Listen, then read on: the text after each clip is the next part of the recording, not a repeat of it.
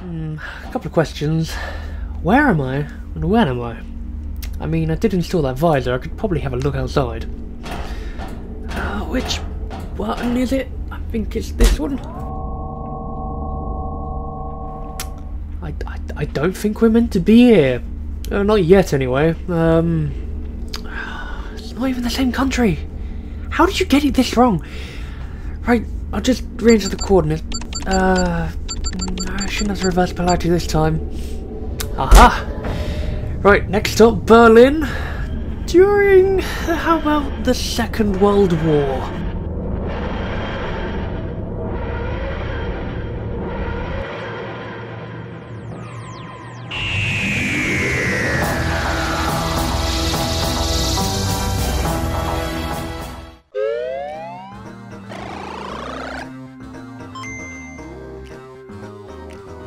Right, so let's get one obvious thing out of the way. Raid World War 2 is, and always will be, a Payday 2 clone. They've previously worked on Payday 2 DLC and some ex-Overkill employees work for Lion Game Lion, so it's no surprise that they want to go with a concept they're familiar with. Anyway, Raid World War 2 is a 4-player cult game set during the gritty warfare of World War 2. You've been assigned to put a halt on Hitler's plans and to assist in winning the war. So basically, go here, shoot people, blow up stuff and then leave. It's a pretty basic formula and it clearly shows in some of the missions of this game. On that, you get a choice of 3 styles of missions in Raid, known as Raids, Operations and Outlaw Raids. Raids are just your basic missions of going to one location and doing a few objectives, like stealing a train, killing some people or blowing up a bridge and then you have to escape. These normally last about 10 to 20 minutes at best, and currently have the biggest selections of missions available. Operations, however, are treated as a multiple level raid, with you starting off on the streets of Berlin and then you visit areas you might recognise. That's purely because the majority of these maps are from the standalone raids but have been reused, which while can seem lazy, the layout of the maps are altered and block off certain areas as well as having different objectives. So it makes the maps feel like they have more life going to them and are not just a one-hit wonder compared to Payday. Also, compared to raids, operations can be done in multiple sessions, as an operation is saved in a save slot, so you can reapproach it later on, which I really like the idea of that, because if you're doing a raid, you have to do it there and then, but with an operation, if you're playing with friends and you need to drop out, you can just pick it up later on and not lose any XP. However, the same people might not be there, so they might lose out.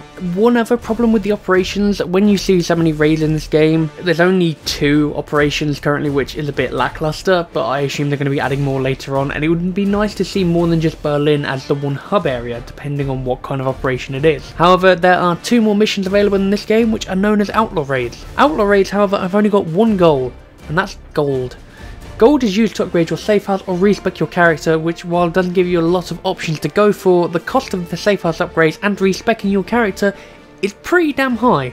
So hunting for gold will take some time. There is however an alternative method to gold hunting, which is finding loot on the map, either being in trinkets or rare occurrence of a chest of gold bullion appearing on the map. Currently however, this game, like I mentioned, has only got 2 outlaw raids, one being the Forest Convoy, which while has a lovely design and is the only map with proper weather effects, it's not worth attempting on very hard, as the payout of gold is really low when compared to the other mission, and the spawns are really shit, and the enemies are ridiculously hard. The other outlaw, however, is basically a blatant copy and paste of Jewelry Store from Payday 2, which, while I understand Rogue Gallery is a homage to Jewelry Store because it was made by the same person, the fact it is just a copy and paste is a really big letdown.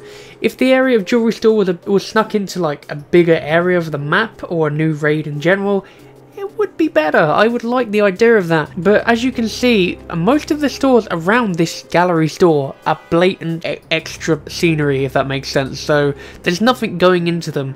However, what would be nice is maybe add all the stores as their own place. So similar to 4 stores in Payday, you've got multiple places to loot from, and I think that would actually make it feel a bit more lively, while compared to you can look at them, but there's nothing in there. One thing I do like about these outlaw raids, however, is the fact that they can't be chosen all the time, as you need to acquire intel which can be found on a raid or an operation at random, which is really good for replay value, as you would rather look for them and not just grind the map over and over and over again just to get enough gold to pimp out your safe house. However, again, the one downside with this is you can only carry 1 outlaw raid at a time.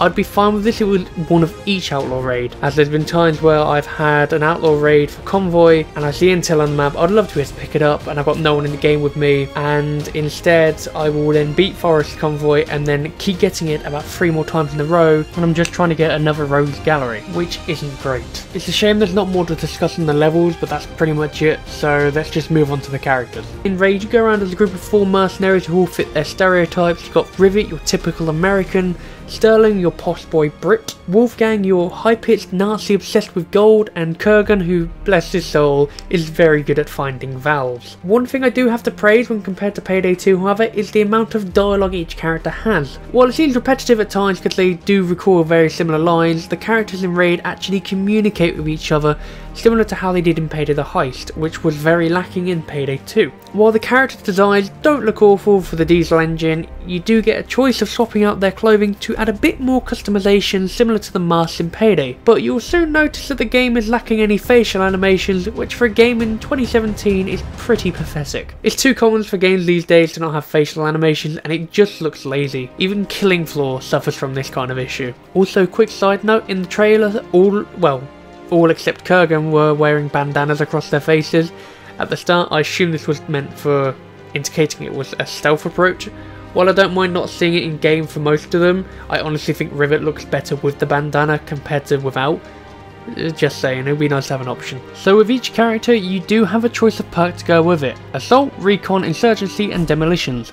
Each perk comes with an ultimate disguised with the title of a war cry. I haven't had a proper time to go through all 4 perks properly to give you more of a detailed explanation, and there is a reason to why, which I'll have to discuss later, but for now let me give you a quick rundown of each perk. Starting off with the one I've played the most, and probably by far the best perk in the game, purely for its war cry, is Assault. All teammates will be given health back, and you decrease the use of your ammo when firing. Once you get to level 40, you can then refill your magazine, which is really fucking good. You can't get around that. You get more health back and you can almost get infinite ammo. I can't really think of a more powerful class out of the 4 at the moment, as a health back perk compared to the rest is an obvious choice. The next one is Demolitions, which is pretty much what you'd expect. Grenades, shotguns and a lot of bangs.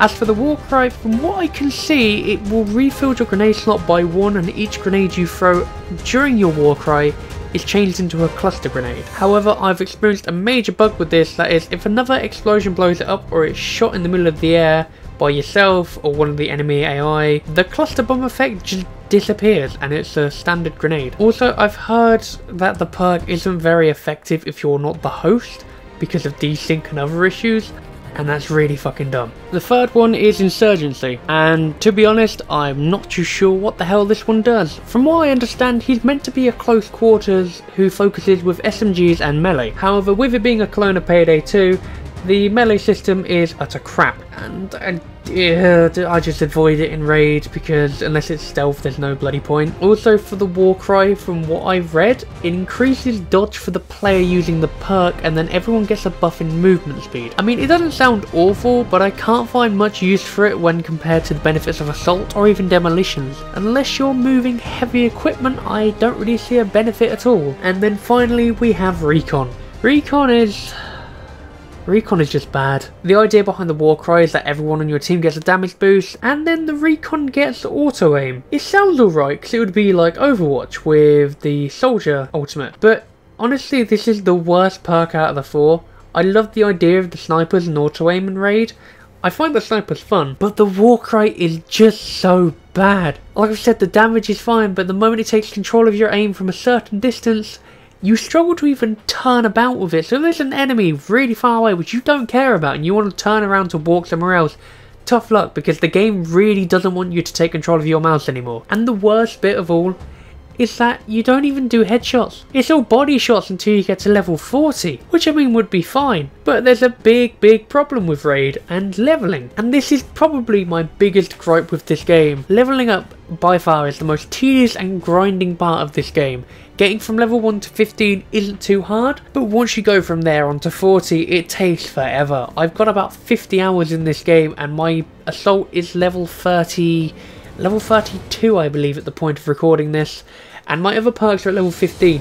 They didn't take long. Getting Assault to where it is has taken the piss. big problem with this game as well is the XP payout doesn't really stack up depending on your difficulty. So if you're using one of the challenge cards, they do not stack. You get the base XP times by 2, which when you're playing on a higher level is really low. I've heard as well that the max XP in this game is 3 million and you're only level 40. That makes no sense to me whatsoever. I do not understand how they've done this scaling, but it is awful. It needs reworking.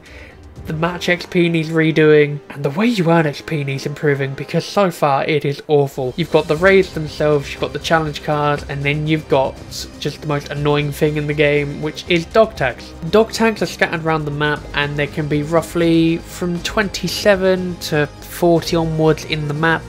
What this will do is not give you XP, but it will add towards a final loot box at the end of the mission, similar to what Fortnite does or some games do now.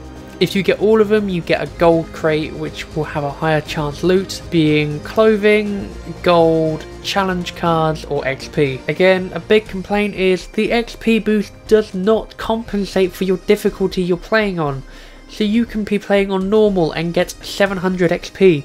You could be playing on very hard and get 200 XP. If you're on very hard, you should be getting over 1000 XP, not 700, when the game's max XP limit is almost 3 million. Whoever designed the XP and leveling system in this game, go back and rework it. It's awful. Payday 2 was bad at launch with their XP system, but Raid is so much worse that is unbearable. What doesn't help is the tier 4 challenges for the weapons is locked to a perk, so if you're using the SMGs for assault and you want to get to tier 4, tough shit, you've got to play Insurgency at level 35. Good luck getting there, because if you spent 50 hours doing Assault, you're going to spend another 50 doing Insurgency. Have fun with that. Oh, and the complaints about weapons doesn't stop there, because like I mentioned, you get upgrades in this which are locked to perks, and the way the upgrades for the weapons in this game are done by challenges. Nothing too out of the hard to reach, they're just basic stuff like getting kills, picking up ammo, headshots and body shots. However, some idiot decided to suggest the idea of having sniper rifles and the M1 Garand to be shoot this person from a distance. They didn't specify what distance. However, Lime Game Line thought, I know, how about 20 meters for the normal distance, and then they've got to get 250 kills. Okay, doesn't seem hard, but the maps are a bit too small for that. Line Game Line, that's a bit too far.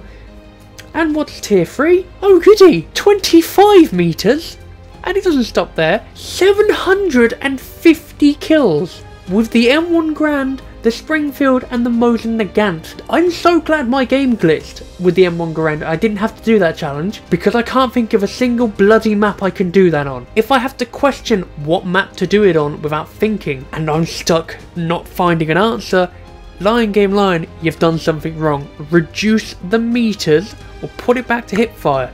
Hipfire is fine, I didn't have a problem with it. Apparently people do, because there's no crosshair. I don't know. It's really stupid, but the current challenge for that is ridiculous and I hate it. And I know weapon stability isn't a major problem for sniper rifles, but when you want to max out your entire gun, you want to make it a bit easier than that.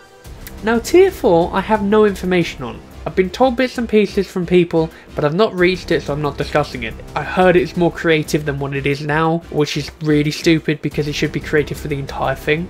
Now, I've moaned about this multiple times on Twitter because it really pisses me off when game devs do this. But with the weapon upgrades, they actually changed the look of the gun, so it looks more customised, which is a really good idea because I love weapon customization in games. Payday, as much as I hate to say it, had really good customization. However, they always claim that Diesel can only have one animation set, and I first saw the Sten having a front grip in the beta and I got really excited. Did Line Game Line overcome this claim? And no, when you get the attachments, the animation set does not change, so you're still holding that Sten on the magazine, which you shouldn't be anyway, and the grip is just sitting there like a dangly bit of skin, and it starts to look really bad, especially with the MG42, which Peace sent me the footage for. That is not excusable. How the hell do you miss this stuff in game testing? I understand that yes, there was a rumour that it's been rushed, but if you're not going to have the animations for it, either take it out or give us the option to disable the look of it. because that is really, really stupid and it looks horrible. The third person animations are terrible as it is. The first person animations aren't great either. The fact that we're still using Call of Duty sways from Call of Duty 1 in a modern game is pathetic. You can do better than that, it's 2017. If Killing Floor can do it, so can you. Even if it's not motion captured, you can still animate better than that. But my god, the fact there's so much wrong with this game hurts my mind. And I've played over 50 hours of it because I find it fun. I really enjoy PvE games and I just find it quite refreshing to not be filled up with DLC, microtransactions and developers fucking lying to us. Lion Game Lion, you have a lot to live up to if you want to be a clone of Payday 2, a game which is stupidly successful. You can't just make the base game and expect people to pay almost double the price of Payday 2. You can buy Payday 2, I think it's about 60 quid now for everything with the DLC, and you're charging £30–40 for Raid. Raid is a mess. I've heard complaints about the console version with the frame rate, that's another story. But the fact there's so little in this game and you're charging more, I understand that could be Starbreeze, but you should have a say in this as well. You're the developers of the game, you're gonna suffer if you don't do anything. So honestly, no, I don't suggest Raid World War 2, not in the slightest at this point. Yes, we're getting a Halloween update, yes, we've just had a shotgun added, and we've had a new grenade which is supposedly coming, but there's nothing in this game which redeems the price. So honestly, I still play it, I will still stream it, but I'm not going to suggest it until they fix the game. We need better animations, we need a redo of the perks, XP needs to be sorted, add for God's sake, add XP challenges to the game. Payday the Heist had it, Payday 2 had side jobs which were terrible. Find something in the middle and fix the bloody game. Now, this has gone way longer than I expected because it's a quick play, but I just want to say thank you to Wally and Pete. I'm not going to try and pronounce your name because I know I'm going to butcher it and you're going to correct me later, but they both helped with getting the sound effects for the start of this, which was cringy, but I loved it anyway. Go fucking subscribe to them or something, they deserve it. Besides that, I've been Sir Crackable, thanks for watching my quick play, and I will see you very soon for another video. Goodbye.